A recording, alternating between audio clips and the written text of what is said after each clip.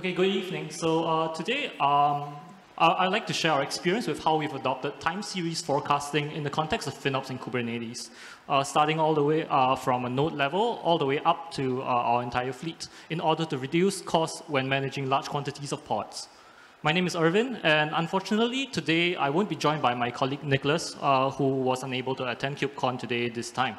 A large portion of today's sharing was also prepared by him, and I would be presenting his findings and insights on behalf of you guys today. So just a quick introduction. Both of us are platform engineers working within the engineering infrastructure division at Shopee. Before we get started, I would like to give a brief introduction about our company. So we're from Shopee, which is an e-commerce company operating in several markets worldwide. Today, we are the leading e-commerce platform in Southeast Asia, Taiwan, and Brazil. We are also the #1 shopping app in these markets by average monthly active users, as well as total time spent in app. In Shopee, we've used Kubernetes to manage and orchestrate large numbers of pods that power the backend systems behind Shopee. Today, we have over 100,000 pods running across tens of thousands of nodes, distributed across multiple data centers worldwide. And we also expect that these numbers will continue growing as the company grows in the years to come. Unfortunately, managing such large numbers of pods usually mean needing a large number of machines to support them as well. And by extension, this would cost us millions of dollars per quarter. As such, one of the main objectives in FinOps is to find solutions to optimize the usage of our existing resources in order to continue supporting an ever-growing number of containers while minimizing the physical resource requirements, thus limiting the increase in financial costs involved from the underlying infrastructure. By observing resource utilization patterns within our clusters, we found several common cases of resource wastage which could lead to underutilized resources. So in Shopee, our resources are provisioned based on the requirement to support campaign events that happen around once a month. And as such, most of our critical services would need to have sufficient buffer in their resources. And at the same time, since we host our machines on premise, provisioning a large quantity of pods on such short notice is usually quite impractical. And hence, we usually have to reserve some resources that need to remain unallocated in the event that we need to massively scale up during unexpectedly large traffic spikes during these campaigns. Secondly, most of our services also exhibit usage patterns that follow that of our end users, which are mostly concentrated in just a handful of time zones across the Southeast Asian and Latin American time zones. As such, we usually see lower utilization during off-peak periods when our users are asleep, which means that we usually have tens of thousands of CPU cores just sitting idle during those times, as you can see. So how can we make our resources more efficient? So this is one approach we took from a node level, and let's just try to visualize this from a diagram here. So in blue over here, we can see that this is the actual CPU utilization in use, and the orange portion represents the allocated but currently unused portion of the pod CPU request. And at the same time, we also have a portion of the node CPU resources that remain unallocated. So what we did is very simple.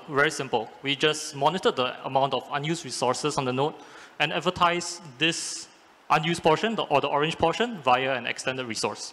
So I'll just show an example shortly. We can then make use of these reclaimed resources to run much more workloads on top of simply just the unallocated portion, which is really small.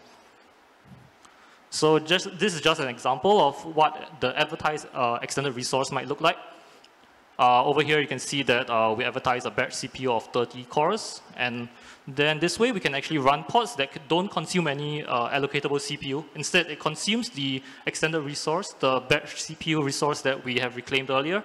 And this way, we actually can run more pods on top of what we currently can offer. But as I mentioned just now, these are actually reclaimed resources. And not all services are actually suitable to run on these sort of ephemeral resources.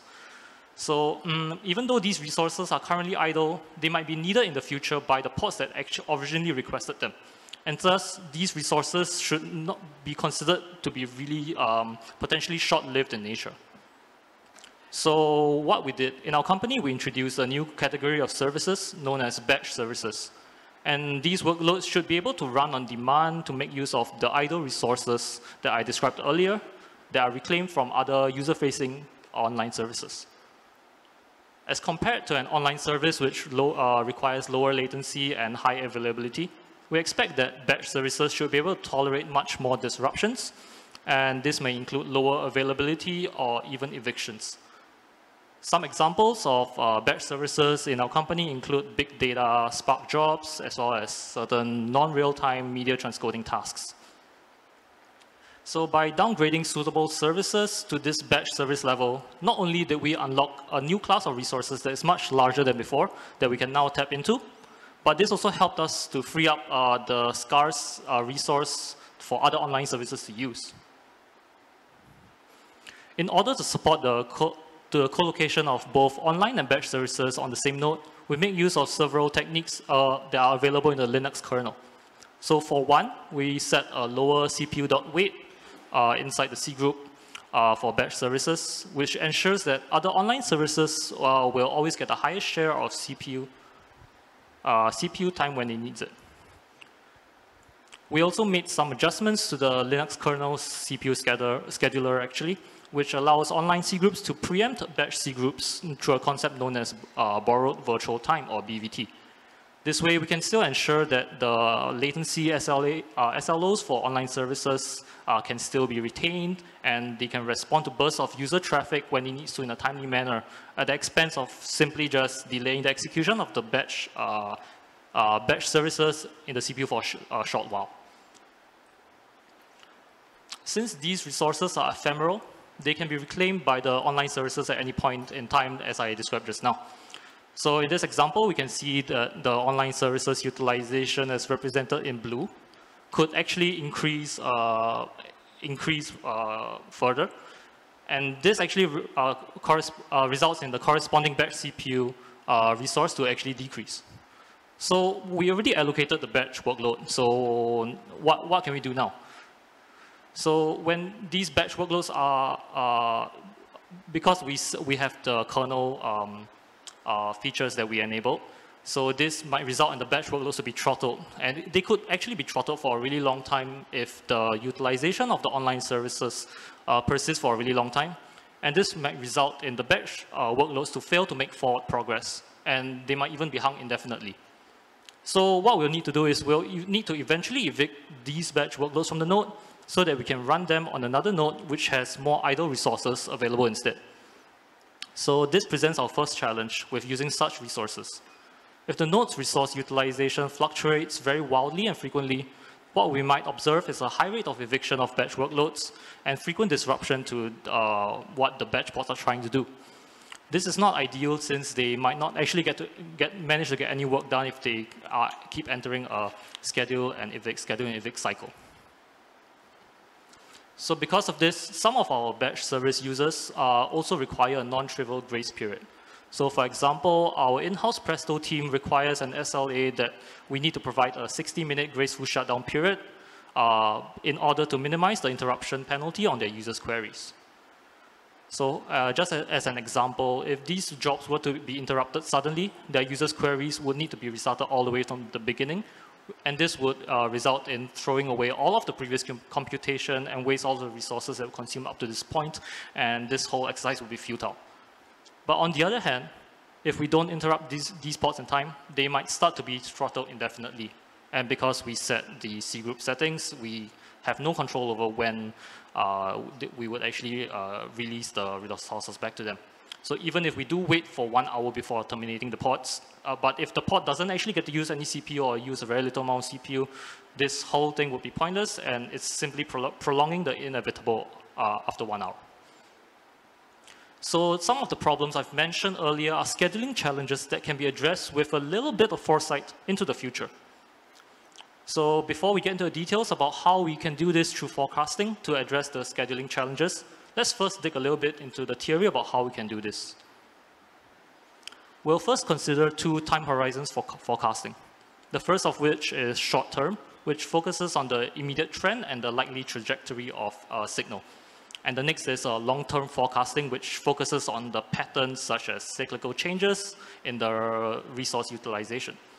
Each kind of forecasting can be used for different goals and objectives. We use short-term forecasts primarily to solve the problem of flapping, where a metric may fluctuate up and down repeatedly. Our goal here is to make the metric appear more smooth, which will help us to tolerate short-lived spikes in a metric, for example, like CPU usage, and this can help to reduce the number of unnecessary evictions. On the other hand, for long-term forecasts, our goal instead is to predict the future resource usage of a given service, and in so doing, help the scheduler to make smarter placement decisions of pods onto the node.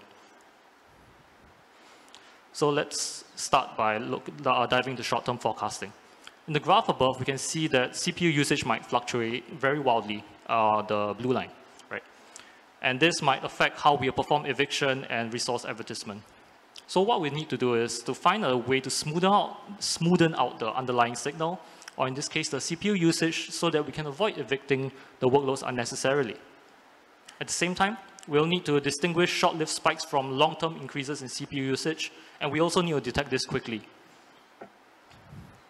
Our chosen approach here is to make use of exponentially weighted moving average, or EWMA for short, which is a variant of the moving average, but it's actually more sensitive to relatively recent changes as compared to, say, 5 minutes ago. We use the EWMA together with a confidence band to perform anomaly detection.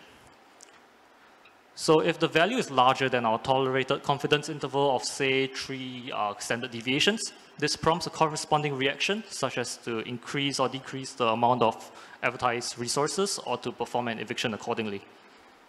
Using the EWMA is superior to a simple moving average, since it would be able to detect genuine increases much more quickly as compared to just a simple moving average. I also mentioned earlier that some of our users, the Presto team that I mentioned just now, also require longer graceful shutdown periods of 1 hour. We can't use a short-term forecast for this because now we actually have to predict an hour into the future. And instead, we'll need to adopt a different kind of forecasting method. As you can tell, I'm going into the long-term forecasting section. And to find something that is aware of the long-term trend, the seasonality, and cyclical properties of an online services utilization.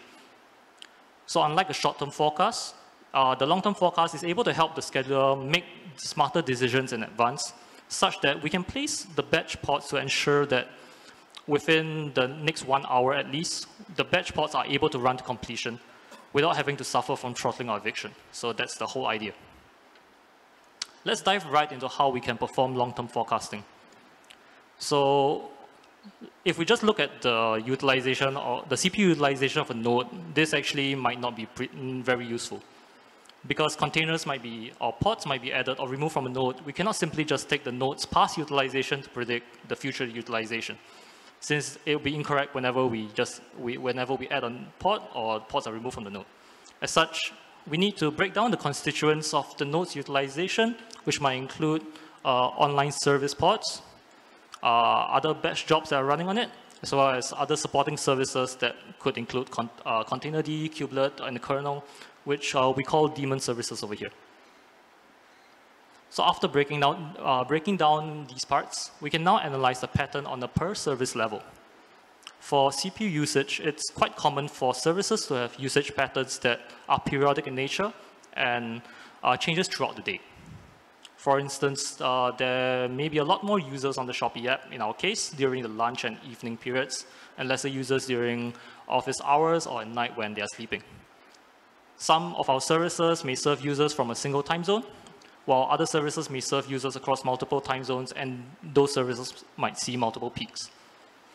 For such services, their CPU usage often reflects the real-world users' behavior patterns and would be affected by real-world events, which could be seasonal, and this could include weekends, monthly campaigns, public holidays, or even elections.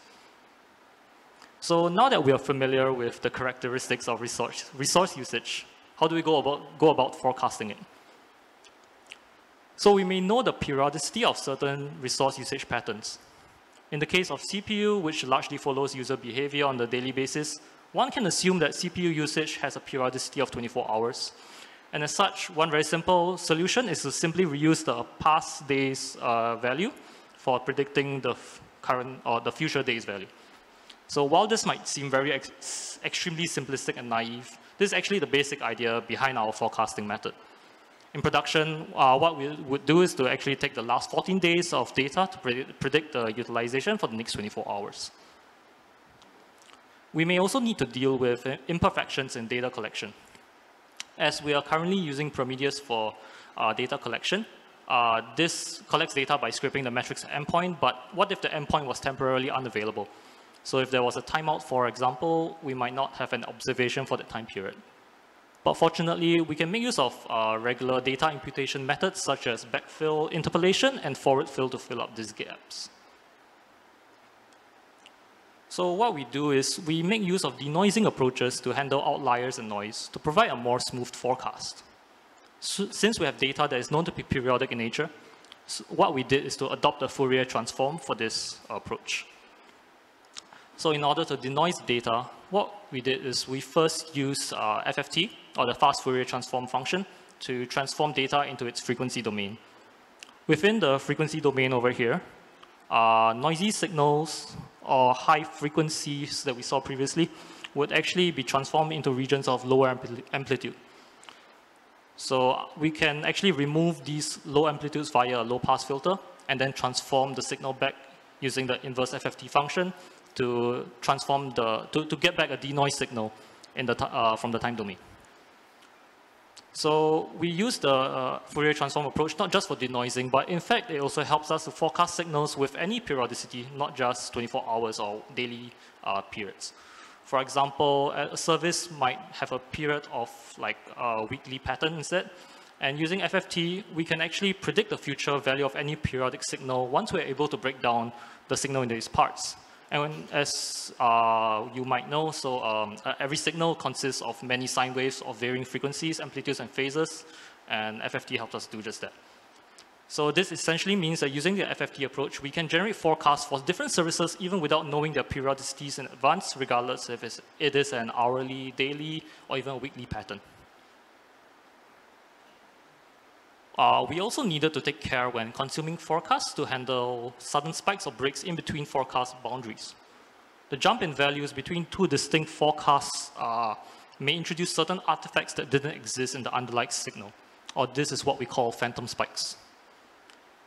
So how we avoided this is to overlap multiple time series of separate prediction cycles over each other and use interpolation to simply gradually transition the values from one time series into another. So the result is we'll get a single forecast that is very smooth and removes all of the phantom spikes that I mentioned earlier. So with all this in hand, we can now go back to our favorite example as I shared earlier, where our batch jobs that need to run Presto queries need a long graceful shutdown period of 60 minutes to avoid wasted computation. Well, now we have a long-term forecast available, and we can see that, for example, within the next hour, our forecast tells us that the node is expected to have a sharp increase in usage due to a predicted CPU usage spike for a particular service B. Yeah, so on the scheduler, this means that we should refrain from putting new batch pods onto the node at this point in time, and our forecast tells us that there is a strong likelihood that those pods will be evicted within the next hour. So for the existing batch pods that were already present on this node, the graceful shutdown period, a graceful shutdown procedure can be triggered on the batch pods to start relocating them to other nodes, which gives them actually a timeout of 1 hour before they get forcefully evicted from the node, before the predicted search will actually start to happen. So this, how do we actually implement all of this in production? So this is our very brief architecture diagram. First, we'll need to collect all of the container and node resource utilization metrics via Prometheus, as I described earlier. This data can then be ingested into a data warehouse where it can be accessed through Hive tables. We can then make use of data pipelines using Spark to perform batch processing on the captured metrics, where the forecasting functions can then be implemented in the form of a user-defined function or a UDF. Then the forecasts are then put back into the Hive tables where they can be queried again later. So how all of this ties into Kubernetes, in kubescheduler itself, we have implemented a custom plugin that can read the forecast data stored on the Hive table previously. And then we adjust the filter stage to exclude nodes that have a high risk of eviction, as I described previously. So I've explained how we've managed to come up with a somewhat simple model that allowed us to perform long-term forecasting to predict the future usage for a particular service. But can we do even better? While our simplistic and naive model can have decent accuracy to predict the actual utilization, we found several limitations that can't be easily overcome. So there are some noticeable deviations that you can see over here between the green and blue lines, between the forecaster and actual observations, and this shows much room for improvement.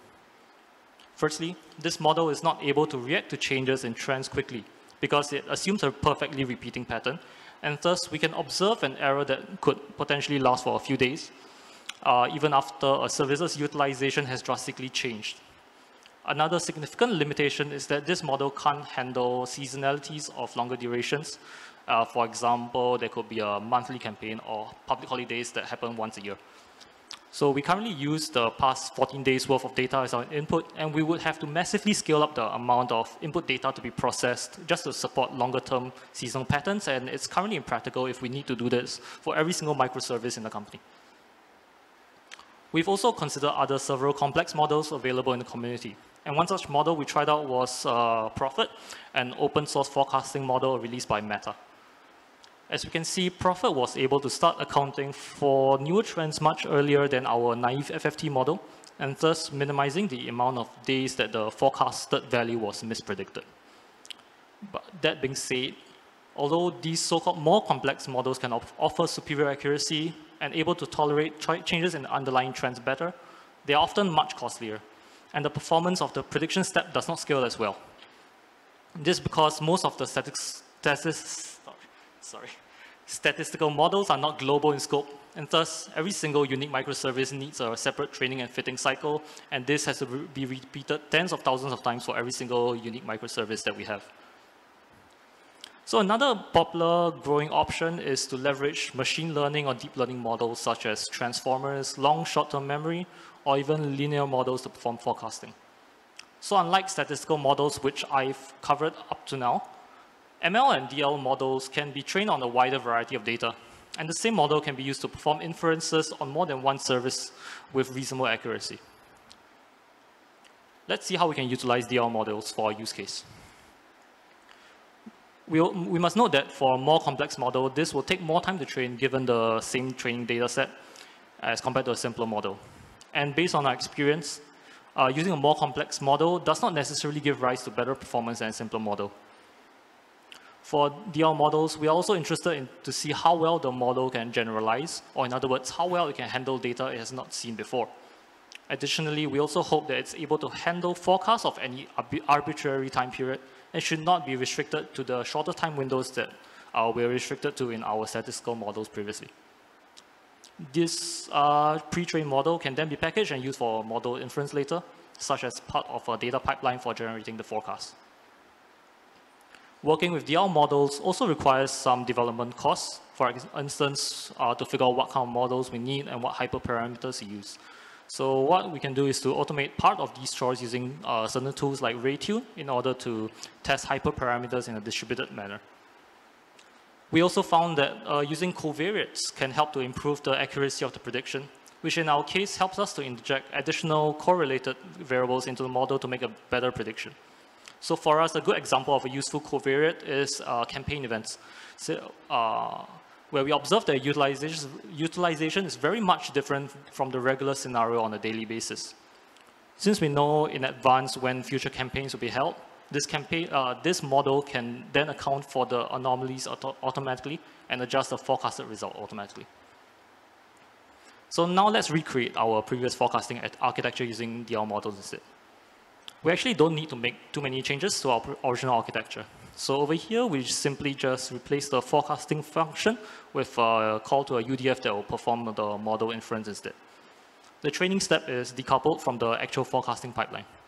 We can do the training using PyTorch on a distributed cluster using GPUs and export the model into a portable format using Onyx. And this can be directly used for online prediction. We can also periodically retrain the model in order to take account into recent changes to service patterns over time. So based on some of our very early findings using some of these models, we were able to get pretty good results for forecasting CPU utilization, but we'll need much more fine-tuning to outperform the statistical models that we currently have in production. So with that, we evaluated several forecasting models, including both statistical and DL-based models. Using the models we've tested, all of them have comparable accuracy, but the more complex models we've evaluated would handle anomalies or changes and trend much quicker than the simpler models that I described. Another additional thing is that statistical models are also easier to reason about and thus easier to debug. And this turns out it actually makes it much simpler to use and push to production to handle the most common scenarios, and that's why it's in production right now. Certain models also have a prohibitively higher cost during inference, which makes it costlier when working with thousands of unique time series. So despite its simplicity, we've actually found much greater success in using the naive FFT models in production at the moment. But we're also currently quickly running into certain roadblocks that can only be solved by fine-tuning these more complex models to overcome them in the future. So far, we've covered how we can make use of forecasting of node utilization for the purposes of running batch workloads on a single node. But there's a lot more we can do with these powerful techniques to forecast a service's utilization in the future. And this allows us to achieve higher resource utilization and improve resource density across our entire fleet, at the same time while minimizing business impact. So in Kubernetes, we know that we can oversell resources by setting the resource request lower than the limit. These resources are configured by developers in charge of the service, and this gives rise to challenges for us as platform maintainers in our company. So for one, in Shopee, the business PICs are often risk-averse and would very much prefer to over-provision their resources, especially for a new service which might not yet be fully optimized. And since they are focused on stability, PICs would rather avoid changing these configurations even after their service was optimized in the future, because, if it ain't broke, why fix it, Additionally, microservices in our company are also partitioned by the target region that it serves, and as such, a larger market like Indonesia would require much more resources than, say, Singapore. However, PICs would tend to reuse the same configuration across all regions, resulting in certain regions that are very much over-provisioned. Since we're approaching Kubernetes scheduling via a data-driven perspective, let's do this in a smarter way instead. Since we have access to the historical metrics for each service, we can actually generate long-term forecasts for each of them to automatically derive the requests and limits for the service, and we don't have to depend on the inconsistent configuration from the application PICs. With this approach, the amount of resources allocated can slowly approach the true utilization of the service, and this improves the resource efficiency of our fleet over time. To refine this even further, we can consider the resource utilization of services throughout periods of the day. So remember earlier I mentioned that our end-user facing services are very much mirror the behavior of our users in the real world. So this results in very different usage patterns throughout the day across different services that service different markets across different time zones. As such, certain services may face peak usage at different times from others due to differing time zones, and we can then exploit this fact by placing services that serve different time zones on the same node.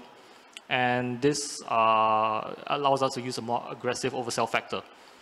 And this can be done using extended resources, as I show over here.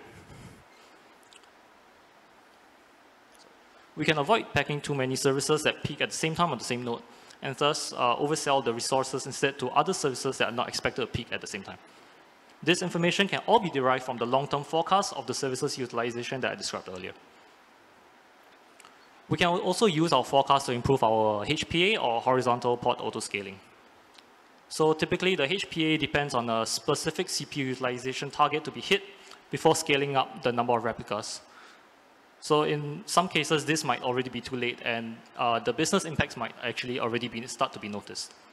Since we know the utilization forecast for a service beforehand, this allows us to easily predict the number of replicas that are needed to keep the CPU utilization within its target range. And this allows us to preemptively scale up service in advance so that any large spikes in CPU during regular usage peaks won't cause any noticeable degradation to the user experience. And now that we're using forecasted projections instead of the developer's configured settings, we now face a potential problem.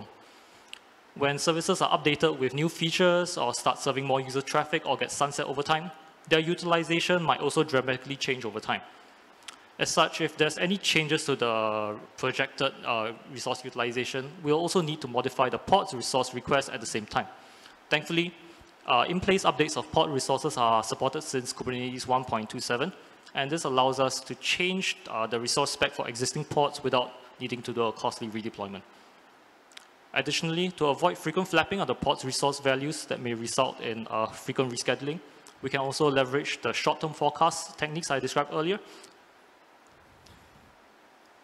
So in the event that vertically resizing the pod is not feasible, we can then relocate the pod to another machine.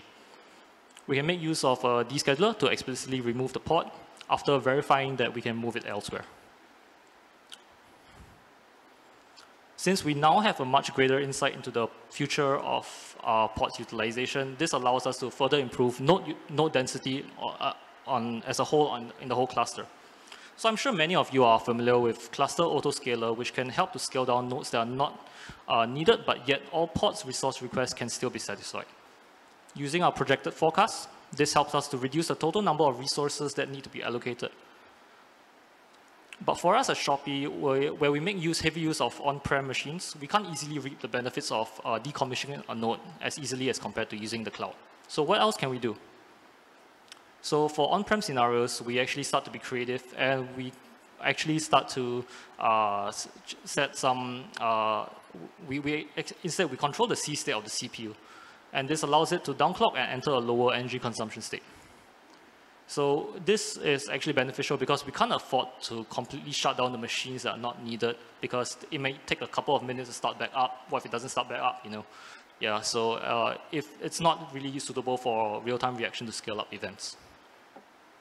Our findings is that this can save up to 60 watts per machine, and when applied to thousands of machines across our fleet, this is quite significant. And aside from putting the machines in low power state, there's also other things that we can do with these unused machines. So we could temporarily convert the node into use for other bare metal applications or for other non-Kubernetes applications. So this actually allows us to share resources with other teams not yet running on Kubernetes without having to bear the upfront cost of them migrating to Kubernetes just yet. We can also choose to simply shut down the machine, but as I mentioned earlier, this requires a much longer lead time. So this is where forecasting can actually come in useful. I will just skip this slide.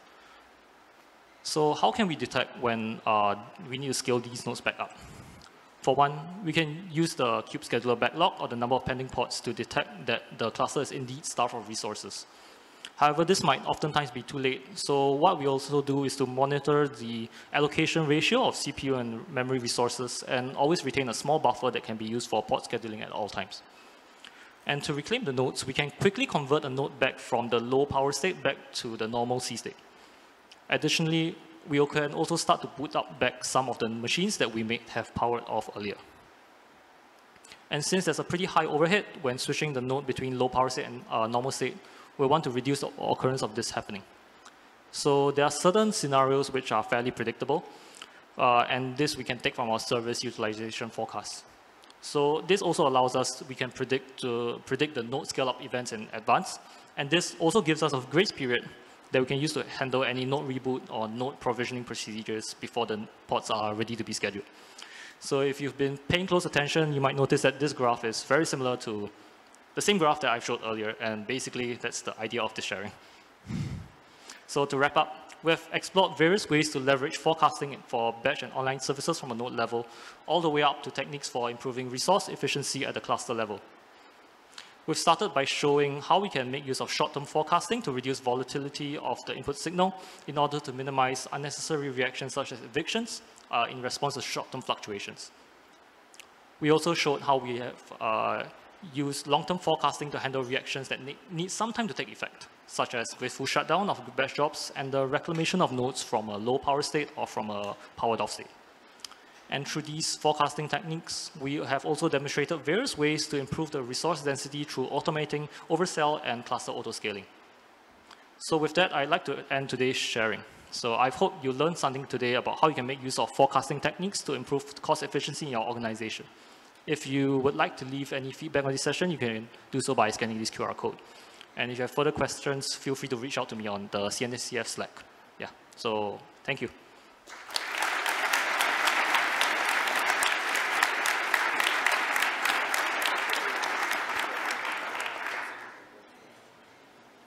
I think we have time for one question.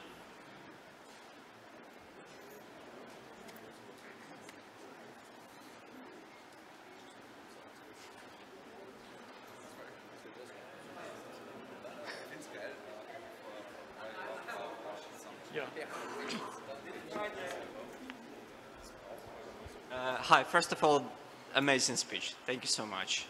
Very relevant right now. You said that you used the statistical model Prophet. Did you try the neural Prophet? Yeah, actually we did. So actually my teammate Nicholas tried out Neural Prophet, but unfortunately he's not here today, and I think he's much more familiar with the results. I think we still need much more time to fine-tune the Neural Prophet because I think the performance overhead was non-negligible for us to actually use in production at the moment. Yeah. If I remember correctly, the neural perfect is the more advanced than the original perfect, and actually the result shown in the slide we based on the neural perfect to do the prediction. Yeah. But Nicholas can, unfortunately he's not here, cannot share more detail and code to you. Yeah, you can reach us on Slack, and I think he'll reply you there, right? If you have any thing you want to discuss. Yeah. I'm not sure if we have time, so maybe we just take this off.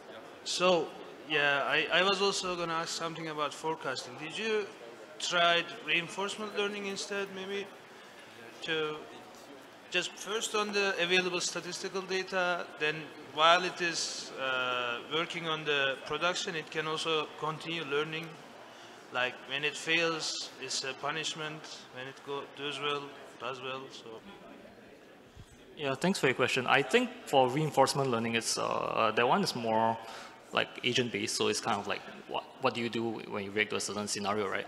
But for us, we're more interested in actually just predicting the future, so it's actually more it's more suitable to use forecasting techniques. But actually, Haosung over here, my manager, he actually had another sharing which relates to reinforcement learning. So maybe you can share. Yeah, we have a sharing a couple of days ago, but it's in Kubernetes AI days. It's introduced how we use reinforcement learning to descheduling. Yeah, because I think there are fundamental difference between reinforcement learning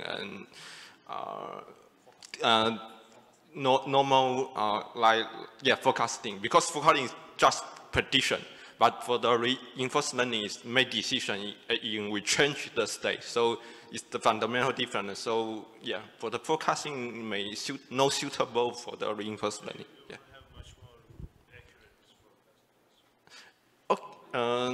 Yeah. Accurate forecasting, we can just adopt more accurate time series models instead of using the reinforced learning.